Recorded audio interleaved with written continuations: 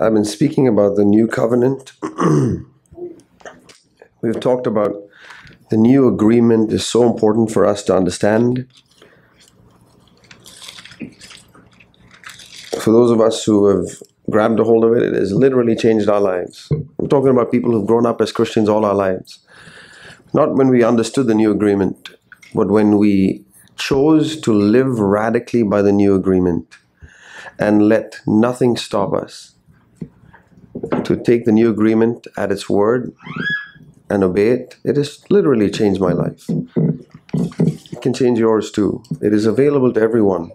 The reason is not because it's not available to us. It's because we don't have the courage to obey it implicitly.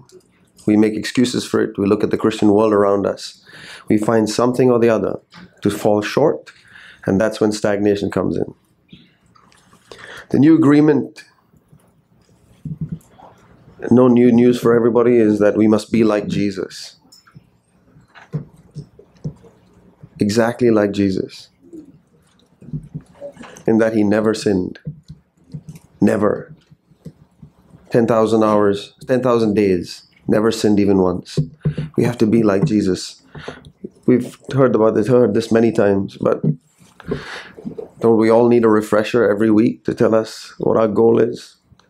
What the destination of our GPS is? You've got to be like Jesus, who never sinned even once for 10,000 days. How are you doing, brother? How are you doing, sister? That's the goal. I don't care what your GPS thinks you want to do it. That's what you've set. That's what, if you're a Christian, that's what the Bible tells you is your GPS. 290,000 hours, never sinning even once. That's Jesus. And the new agreement is that we sign with God is, I want to be like Jesus. Never gets old. It never stops being convicting. And the new agreement is not that thou shalt. That's the old agreement. Thou shalt not commit murder. Thou shalt not steal. Thou shalt not commit adultery. The new agreement is God saying, I will do it. I will write my laws in your heart. I will put my precepts on your minds. I will do it. It's what God told Abraham. I will give you a son through your wife Abraham, who's dead, whose womb is dead. I will do it. The work we have to have is to have faith. That's what we have to have, is faith. Faith is to say Amen. That's the word that Abraham said in Hebrews chapter 15. Abraham said Amen. That's the word for believe. Abraham said Amen. It will be so. And he said it for 25 years before he had the son. That's our example, that God will do it. That he will make me like Jesus, who never sinned. I must do my part. And God gives me these two wonderful virtues, these wonderful gifts to arm us as we come to the starting line. That's what we've talked about. Grace. God's riches at Christ's expense. That's grace. God gives it to us so that we can say, as we start the Christian life, I'm the richest person in the universe. When God dumps all of his spiritual blessings on me in Christ, then I receive him. How can I not be the richest person in the universe? Because my eyes have not been opened to see how valuable God's riches are. And he tells us that we are justified. When we come to the starting line, we say, Lord Jesus. Jesus is telling me, Lord Sandeep, you stand here before me just as if you've never sinned, because you stand in Christ. And I looked at Christ and I saw someone who never sinned. And I looked at someone who always obeyed, and that's how I look at you. Many of our problems is because we've not even read the preface of the new agreement. That's just the preface. God wants me to be like Jesus. God will do it. God wants you to say amen to it. God looks at you as if you've never sinned when you come in Christ. And God says, start living this day as if you're the richest person in the universe, because I've given you the pearl of great price. So what are you discouraged about again? Why are you in a bad mood again? Why are you grumbling again? Let's go back to the starting line. Let's go to the very beginning and see what we've missed. That's why it's easy to understand how God would say, do all things without grumbling and complaining. Be anxious for nothing. Rejoice always in the Lord. Why? Well, do you know you've been justified? Do you know what justified means? Do you know that you've got grace over you? God's riches at Christ's expense? Do you know you have all of that? Why are you coming to me with a sad face? Why are you so downcast? Old agreement people could have it, but not you. Were you literally bound for hell? Was the executioner's sword being sharpened? Was the electric chair being readied for you? Was that what happened? Was that where you were? Bound for hell, and then the Lord Jesus came and saved you, transferred you into the kingdom of light. That's what we all say at the very beginning of what it means to be a Christian. This is the new agreement. And there's a small little passage that Jesus talks about the new agreement in Luke chapter 5. Luke chapter 5 in verse 33 to 39. This was a foundational message that I heard from my dad that really shone a light, a huge floodlight into my life in my time many years ago. It was one of those pivotal passages that to me really transformed so much. In Luke chapter 5 verse 33, the disciples of John, the Pharisees were saying the disciples of John fast and offer prayers. The disciples of the Pharisees do the same, but your disciples, Jesus, just eat and drink. And he says, well, that's because they've got the bridegroom here in verse 34 and 35, but when the bridegroom is taken away, they too will fast.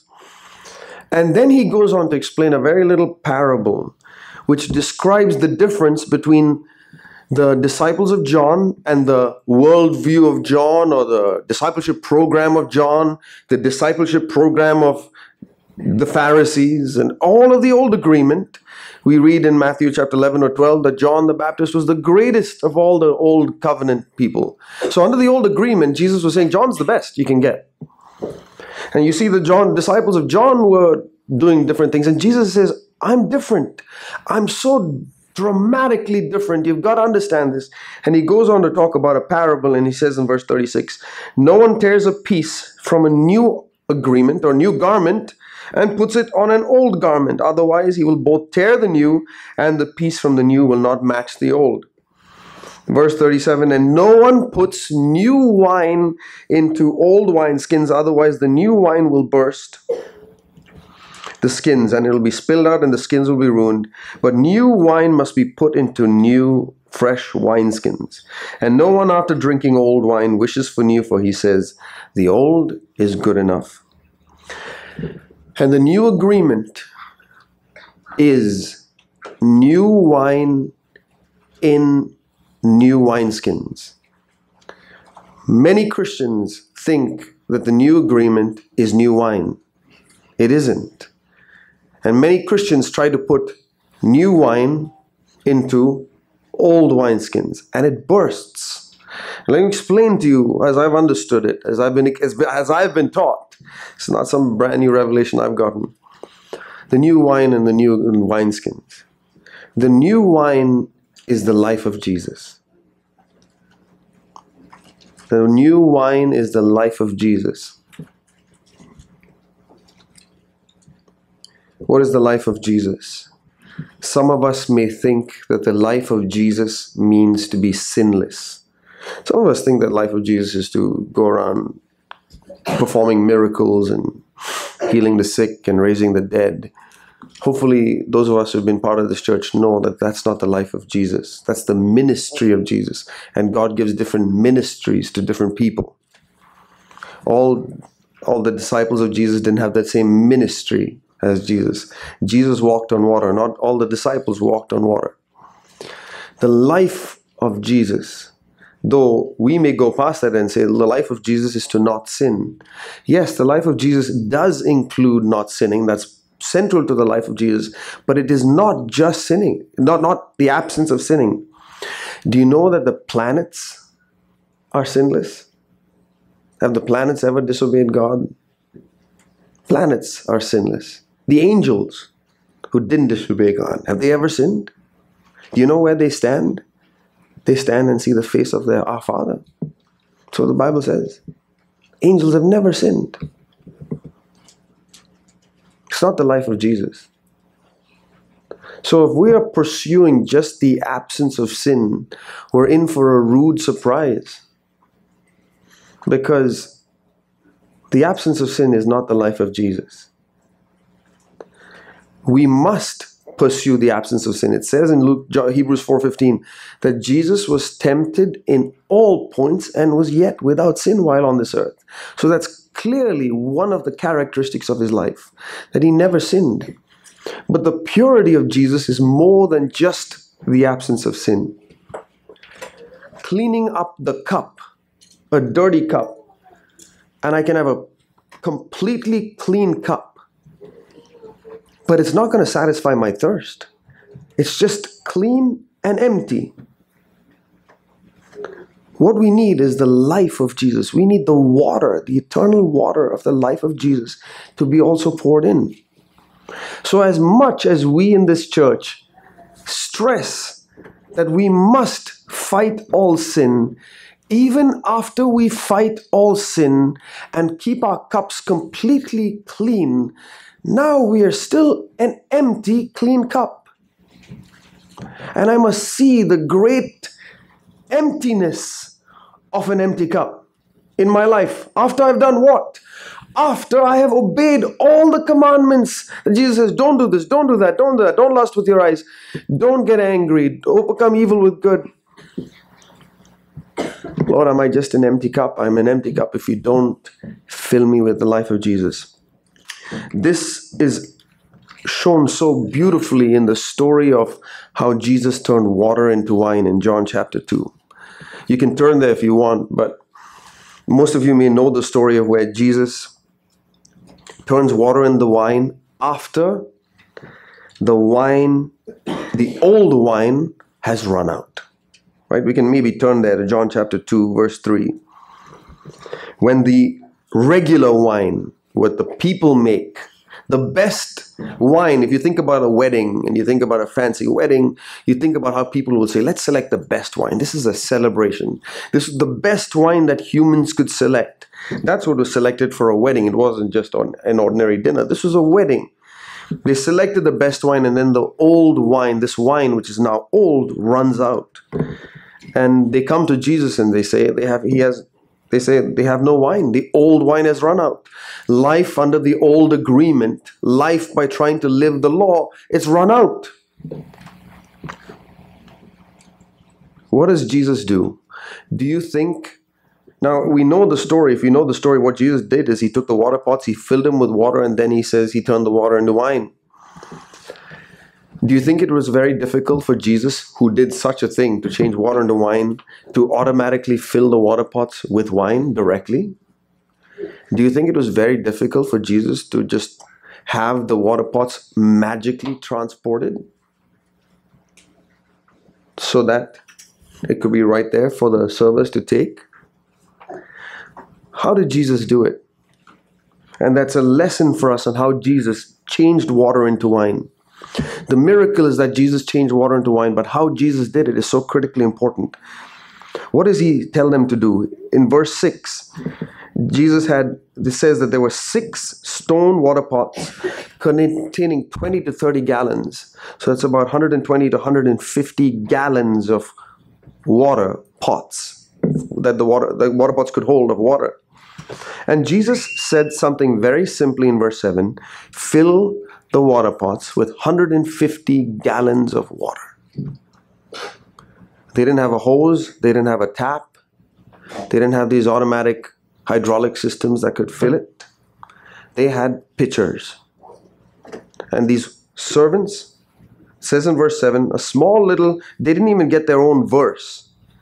You would think the people who were putting scripture would have read this verse and said, that's a pretty big deal to fill 150 pots of water and they didn't have a tap. Maybe let's give them their own verse. They didn't even do that. These servants just got half a verse. They filled them up to the brim. 150 gallons full of water. This is an example of what we must do to obey God. As we are running the race, as we walk this race, as we run this race armed with grace and being justified, knowing that in Christ God looks at us as if we've never sinned and considers us the richest people in the universe. As we walk this race, God says, fill up 150 gallons of pots with water. And it's hard and it's laborious, as you know. Fighting lust of the eyes, it's hard. Fighting getting angry, forgiving others who have hurt you, living with no bitterness, rejoicing always, being anxious for nothing. These are not trivial things. It's like filling 150 gallons of water in water pots.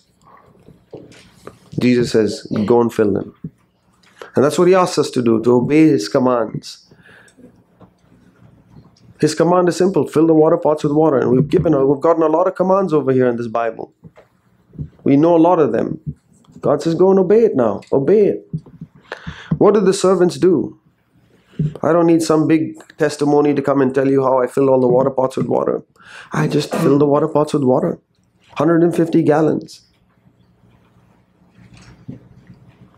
When they had filled it to the brim, then Jesus says, take it to the waiter.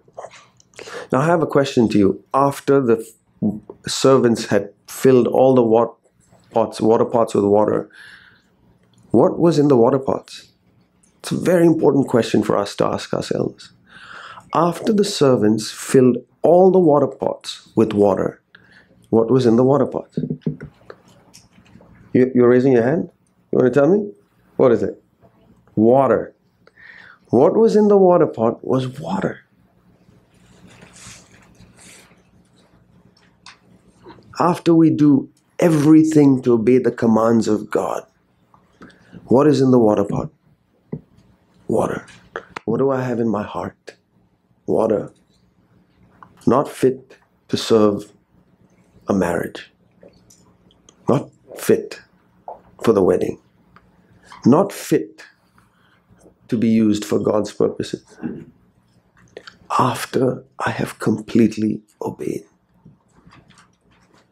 Still don't have the life of Jesus. Some of us are going with empty water pots and saying, God, I don't have the life of Jesus. Please give me wine. And God says, I'm not going to give you wine. I'm going to tell you, go fill the water pots with water. Take up your cross every day, deny yourself, and follow me.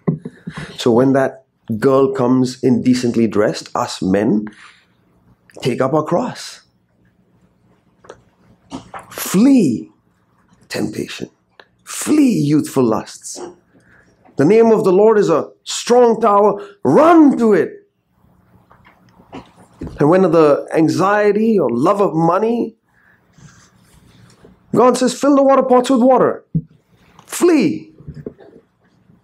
Hate the love of money. Hate all forms of greed. The love of money is the root of all evil. There's so many verses like that. God says, fill the water pots with water. So in your situation, whether it's unforgiveness, whether it's bitterness, whether it's envy, whether it is lust, whether it is anger, whether it is something else, love of money, fill the water pots with water. I don't need a new word. Command is crystal clear. Take up your cross, deny yourself, and put your self-life to death. Well, I did it for half a water pot. Keep doing it. I told you 150 gallons. Lord Jesus, I waited 3 days for the feelings to change. The feelings hasn't changed. Lord Jesus, I told you 1 week. I gave you 1 week to take me out of the desert. The desert's still here. Lord, I gave you 3 months to change this issue. It hasn't changed. My boss is getting better and better. He just got promoted. It's going to get even harder for me. Fill the water pots with water. This is where most of us who are servants, claim to be servants of Jesus Christ, lose our way. But that was not my point with the whole new wine. After doing this, and I believe that some of us who have been coming to our church for years have been starting to do this, have been starting to fill the water pots with water faithfully. But after we fill the water pots with water and we start to control our tongue, and we're not shouting at our wives or our husbands like we used to. We're not getting angry like we used to. We're not lusting with our eyes like we used to. Now we can get fooled into thinking that these filled water pots are fit to be served at the wedding. And that is the worst of all deceptions. It's the deception that the disciples of the Pharisees fell into. Thinking that their righteousness, their obedience to the law, that's the old agreement's law, was meaningful. God says, I want loyalty. I don't want sacrifices. Fill the water pots. Fill the water pots. Sit down. Sit down. Stand up. Stand up. 150 gallons. 150 gallons. Take up your cross every day. Take up my cross every day.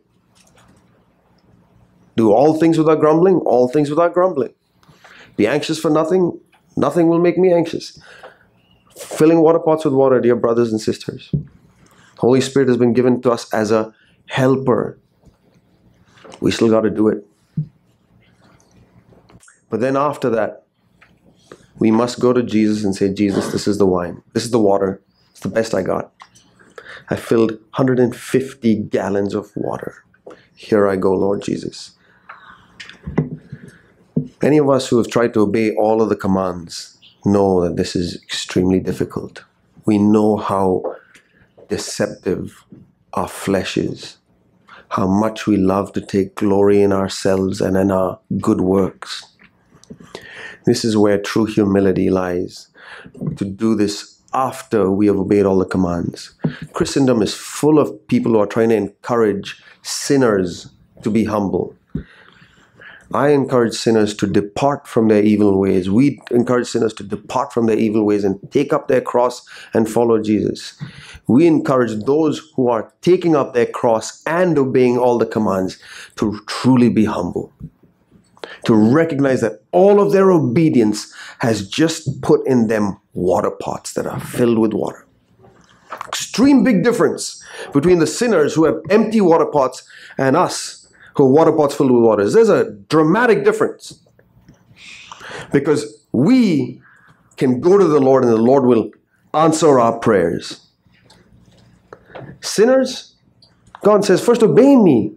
Fill the water pots with water. Now I'll do the real miracle. The life of Jesus. 2 Peter chapter 1 verse 4 says, through his promises we get to partake of the divine nature. Immense words for us to meditate on. I haven't even scratched the surface of that verse. To partake of the divine nature. We are so discouraged when we see our sinful nature. Is it possible, dear Lord Jesus, that you will give me the chance to partake of your nature that hates sin? Hate. That tongue that speaks a nasty word. That eye that lusts. I want to hate it. Divine nature. That's what I need. Turn my eyes. Flee from youthful lusts. Lord Jesus, I can do that. But divine nature that hates it. I got water, Lord. I need you to turn it into wine. That loves righteousness. Not does righteousness. The nature that loves righteousness with all of my heart. Lord Jesus, I need your wine. This is the life of Jesus.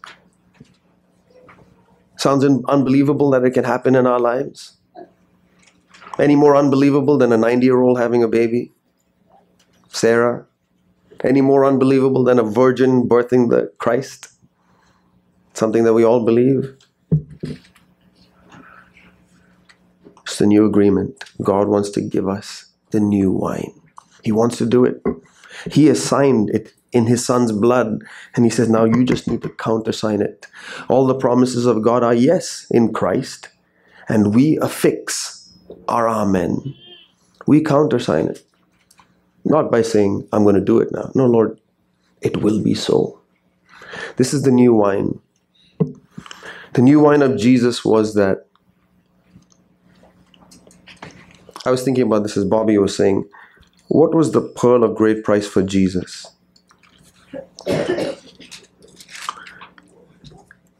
What was the pearl of price for Jesus?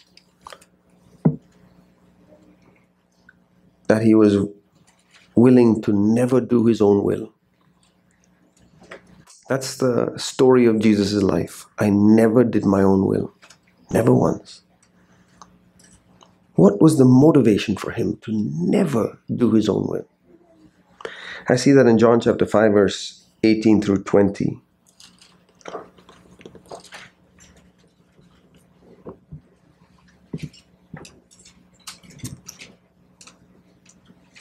John chapter 5, verse 18 through 20, it says, the Jews were seeking to kill Jesus all the more because not only was he breaking the Sabbath, but he was calling God his own Father. And Jesus said, truly the Son can do nothing of himself. Here's this verse that I said, Jesus did nothing, never did his own will. He says, Son can do nothing of himself unless it is something he sees the Father doing. For whatever the Father does, these things the Son also does. The Son does nothing on his own initiative. He never does his own will. That's John 6:38 too. We know that. I have not come to do my own will, but the will of him who sent me. But why, Lord Jesus, do you take such a drastic sense to never do your own will? To never do anything on your own initiative? Why? Well, it tells me that in the very next verse, in verse 20. Because, you know why I never do my own will? Because the Father loves me. That's why. That is the pearl of great price. The love of the Father, shown in the life, death, and resurrection of Jesus Christ. The love of God. That is the motivation for why we never do our own will. So are you struggling to give up your own will? Are you struggling to lay everything on the altar? It's not because you're not good enough. It's not because you're not so spiritual. It's because you don't know how much the Father loves you. You don't know how much you have a Heavenly Father. And the Heavenly Father loves you. That's the reason.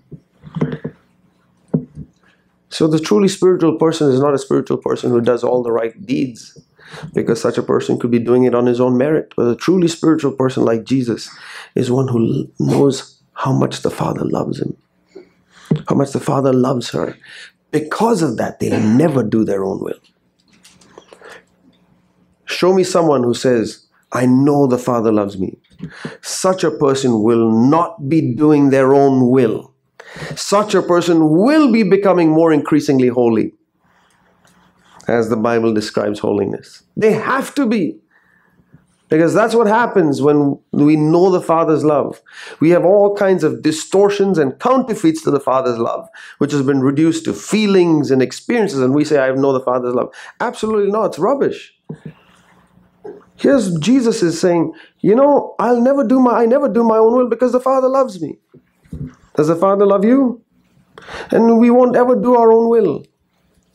We will be so surrendered to him that we find that even full surrender is a response.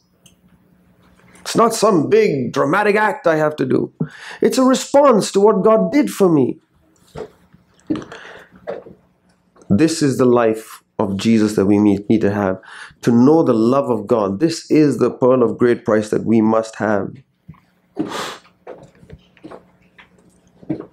But as we heard too, it's like, I love that analogy of the stamp collector. This small, trivial piece of paper is so meaningless to the vast majority of people, but it is so dramatically valuable to a stamp collector.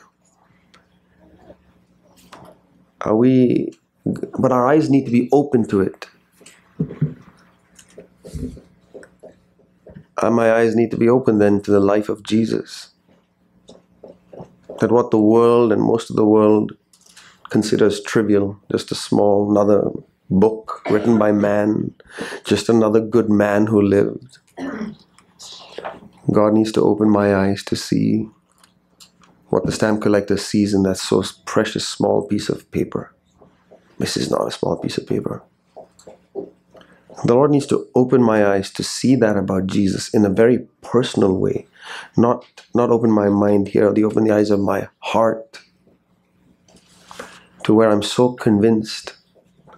Can you imagine Noah spending 100 years or so building the ark? How he looked like a fool to everybody on this earth. But his eyes had been opened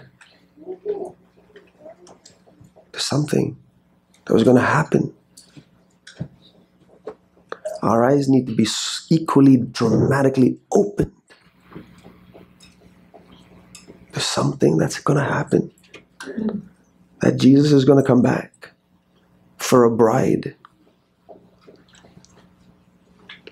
Then our priorities will just change automatically. We will be free from anxiety more and more because we have a Father. We heard that passage from Matthew chapter 6. Be anxious for nothing. Why? Because you have a Father. See how the Father dresses this and that, dresses this and that? That's why. If you don't have a Father, yeah, of course you should be worried. But if you have a Heavenly Father, no reason to be worried. And I want to end also with it's just a thought to leave you with. The new agreement is not just new wine. The new agreement is new wine in new wineskins. And the old wineskin was what the old agreement was contained in. So the old covenant law was contained in the Mosaic law and the tabernacle and the temple and the rituals of the Sabbath and how you fasted and what you ate and what you didn't eat and what money you gave and how the different sacrifices worked and tithing and all of these things that is in the old wineskin. Now Jesus says, I don't come like the disciples of John. John comes. I don't come as the Pharisees come and tell my disciples to do this. I've come with a new wineskin. And so much of Christendom have been fooled because they're trying to put new wine, the life of Jesus, into old wineskins. So they read something in Leviticus or Malachi and say, you must tithe. Old wineskin. They read the Psalms and they read something else about how worship was with music, and they say worship is music. They've not read the New Agreement. And so most of us just, okay, well, there's a verse, it's the Bible, says it, must be true. Without ever reading, without ever being taught, is this old agreement or is this new agreement? How many of us think eating pork is in the new agreement? How many of us think tithing is in the new agreement? How many of us think worship has got anything to do with music in the new agreement? Most of us have been fooled in some of these areas, I tell you that. Let's have a time of worship. You know what you're all going to expect? Most of us are going to expect. Some of us are going to expect. Okay, where's the music leader? He's going to come up now. He's going to bring his guitar. He's going to bring his thing. He's going to sing a song. Worship in the new agreement has nothing to do with music. But Christendom is constantly trying to put new wine, Jesus, grace, faith, the death of Jesus, will have communion in the old wineskins. And we wonder why this church thing doesn't work.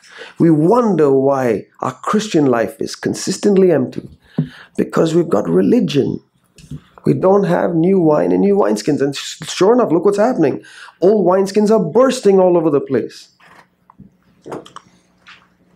I'm not here to criticize anybody. We are not here to criticize anybody. But I am absolutely convinced that the Lord has a new wineskin for the new wine that does not burst.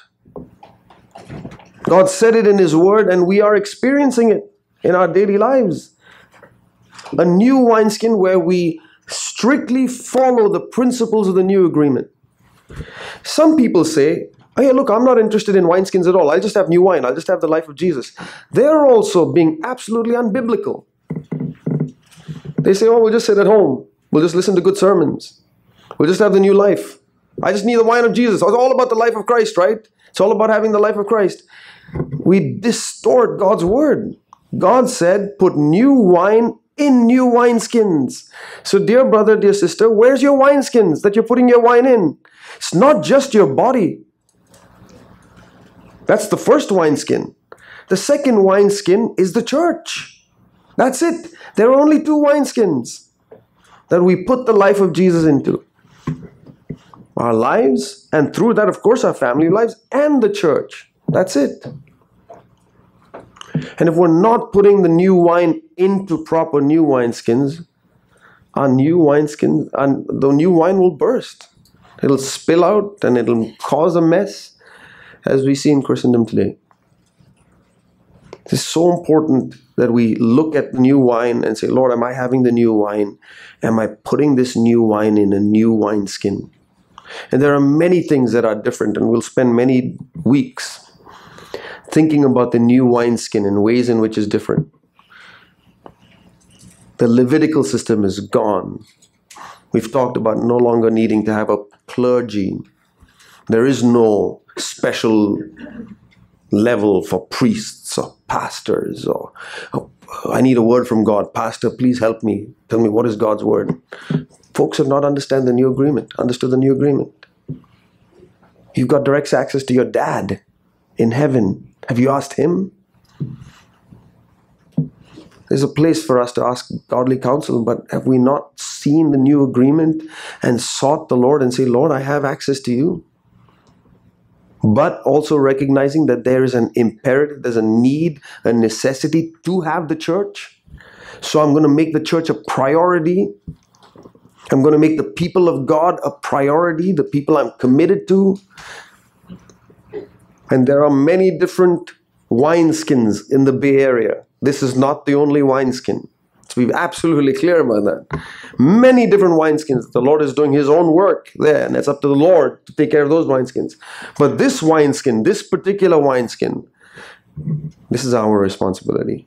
When I say our, I don't mean the elders. I mean our. Every single person who said, I want to be committed to this group. It is our responsibility to pray for it, to tend to it, to make sure that the wineskin doesn't become old wineskin, that we're not finding a little tear and then finding an old agreement word to stitch and fill the gap. Where we're consistent to say, Lord Jesus, we want the new agreement.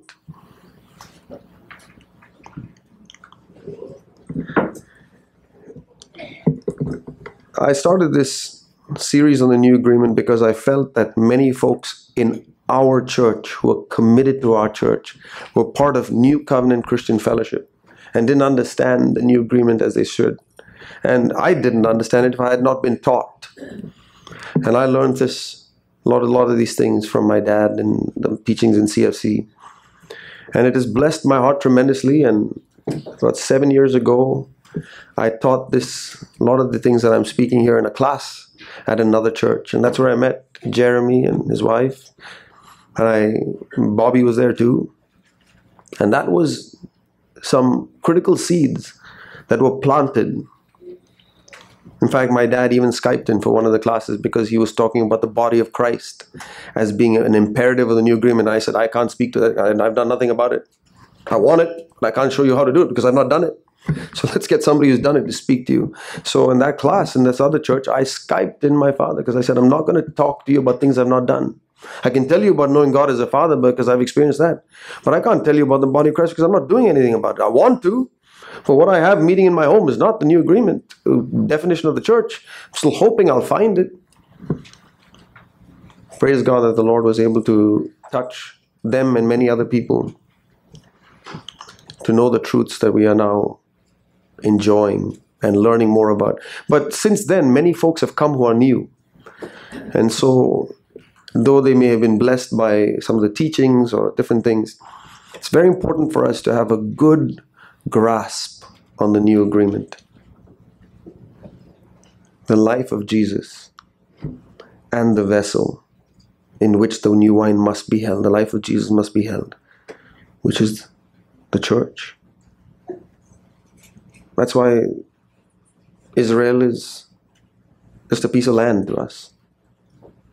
It's not the Holy Land. The Holy Land is my body. We are the temple of the Holy Spirit. The church is the temple of God. You won't find us in this church marketing trips to Israel. Why? Because it's a piece of land. Old agreement is festering in the Christian church, especially in the area of money. We heard from Matthew chapter 6. You cannot love God and money. But the moment money comes in, because I have to pay for this building, or because you have to pay for my salary, because I need it, I'll start teaching all kinds of theories on how God needs your money, and so you need to give it to this church. And money is why you need to go to Israel. Because the organizers of the Israel trips get a free trip. So they'll tell you how great it is to go to Israel and see where Jesus walked. They won't tell you that they get the free trip. If you get 15 people to go, any travel agent will give me a free trip. Ways in which money comes in and deceives people. Because we don't study the new agreement. I'm so thankful that I had a teacher who had to study this and learned this from the people who went before him, and God showed him things that we've been blessed to sit under his teachings and be blessed by. The proof of it is not in a name. The proof of it is in our lives. We have seen that the life that we are experiencing is something worth running after. Dear brothers and sisters who are part of this church, that's my primary burden. I pray that the Lord will give you a hunger to seek, to look through all the practices in your life and look for the new wine, but also look for the new wineskins. May God help us. Just want to add a hearty amen to that, to what we heard. And yes, absolutely. And also agree, my life's been changed and is continuing to be changed. It's not just that I'm not a finished product, but I remember, I'll say one thing about that class. I remember many things from that class were transformative for me. One thing Sandeep said, which I'll never forget, that was what, 2010? Yeah, 7.5 years ago. It was January, February of 2010. And one thing he said, which when I heard it, I couldn't, it was simultaneously, I could not fathom it, I didn't believe it, and I had to have it. All three things at the same time. And it was this. He said, I used to think about my Christian life as it's like a, airplane. It takes off, and then you reach a cruising altitude. And he said at some point, what the Lord did was, he showed me, I don't know if this, I'm going to botch your illustration, but he said, he showed me that there's a jetpack in my seat. And when I realized that, I've never been at the same altitude since. And when I heard that, I thought, that's impossible. And if it's possible, I have to have it. And I thank God, by His grace, I can say I've experienced that as well. It's never been the same. And that's our hope for every single person here. And, I was just looking at the passage that Sandy was mentioning in Luke 5. In the last verse, he says, no one after drinking old wine wishes for new, for he says, the old's good enough. And I think that's a really important thing for us. That's why we have to take the difference between the old wine and the new wine, between the old wine skin and the new wine skin, so seriously. Because no one after drinking old wishes for new. You want to know the quickest way to kill your thirst for the life of Jesus and for the new wineskin is to be satisfied with the old. It's the easiest way to kill your thirst. And so it's really important, all these things. I mean, I was just thinking about the examples that Sandeep mentioned. It's amazing. We all scoff at pork. None of us think it's wrong to eat pork, right? But then when you start talking about money, wait, what do you mean about Christian work being tithing? Hang on. No, we'd scoff. If we talked about, having phylacteries, we would all laugh. Or if we talked about that men have to, have certain, hairstyles, or women have to have certain, we'd say, no, that's old covenant. But then you start talking about questioning whether the Sabbath is a new covenant practice. You go, whoa, that's precious. Don't mess with my Sabbath, right? And there's all of these things. I'm being lighthearted to make a point. There are all of these areas in which old covenant practices sneak in. And unless we are crystal clear, we will say, just like Jesus warns here, the old's good enough. And that's the danger. And I thank God from the bottom of my heart that He brought me in touch with Sandeep, and He brought me in touch with Brother Zach. My family's forever changed, and I can't thank Him enough. It says, one of the new covenant promises in the Old Testament is, I will give them shepherds after my own heart. And to me, there's this sense in modern Christianity that everybody's a shepherd. Quick! You got converted? Quick! Get into the fields. Be a shepherd.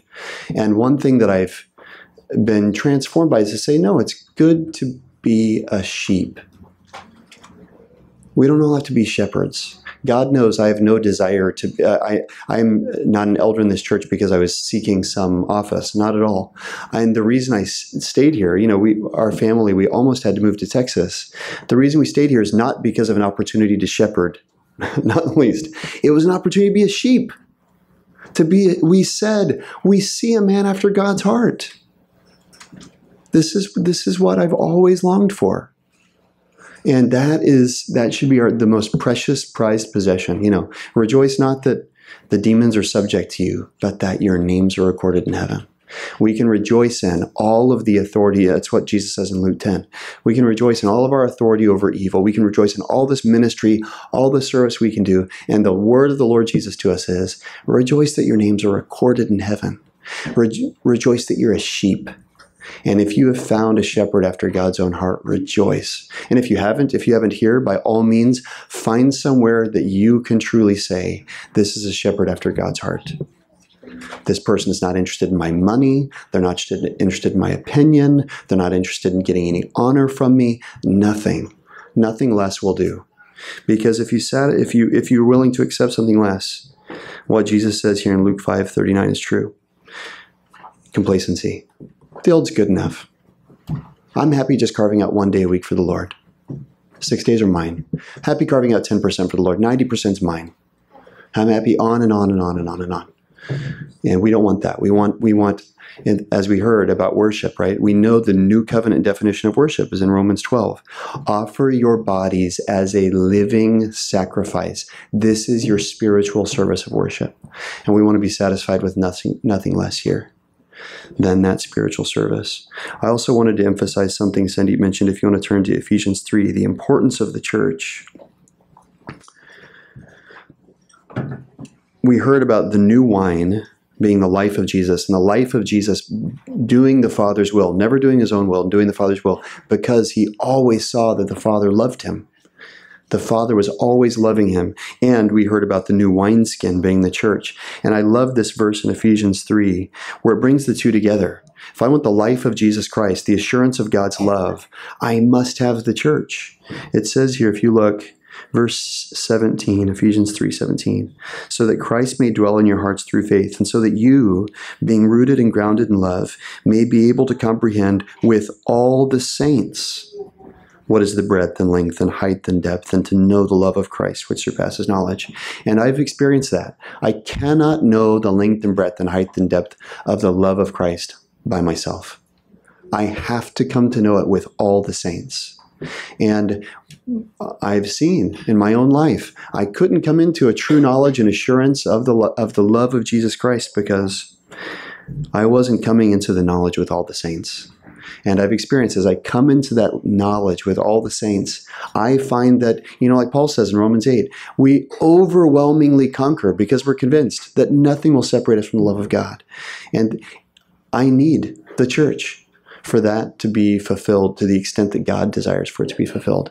And I have to treasure the new wineskin every bit as much as I treasure the new wine of the life of Jesus Christ. Last thing I'll say as we pray together is in Romans 4, it talks about Abraham. Sandeep mentioned Abraham. And it mentions how he conducted himself in faith. And I wanted to point our attention, just as we think about experiencing all that we've heard today and the longing that we have in our hearts for this to be a reality, and increasingly so, from one degree of glory to the next. If you look at Romans 4, verse 19, it says, without becoming weak in faith, he contemplated his own body, now as good as dead, since he was about 100 years old, in the deadness of Sarah's womb. Yet with respect to the promise of God, he did not waver, but grew strong in faith. And I want that to be my testimony too. Without becoming weak in faith, he considered his own body. He considered all this water. That's what we heard this morning. That after all that I've done, I just have a pot full of water. But is that discouraging? What we see from the example that Paul gives us here, the Holy Spirit gives us in Romans 4, is without becoming weak in faith. He considered this pot of water that he had worked so diligently to fill, and then upon seeing its water, he gave up. She got discouraged. She said, what's the use? No. She did not waver in unbelief, but grew strong in faith, giving glory to God, being fully assured that what God had promised, he was also able to perform. And that's our testimony too. As we see, all of our obedience, all of our taking up our cross, all of that, we're just filling this pot. It's just water. That we're not discouraged, because it's God's desire to produce the life of Jesus Christ in us. And he will do it. We are absolutely convinced, and we want to continue in that assurance. So as we pray together, that was my heart for this time of prayer. As we pray together today, let's pray and let this verse be true of us. No matter what we've seen of our own flesh, the deadness of our own womb, so to speak, let it be true of us without becoming weak in faith. They gave glory to God and were fully assured that what he had promised he would perform.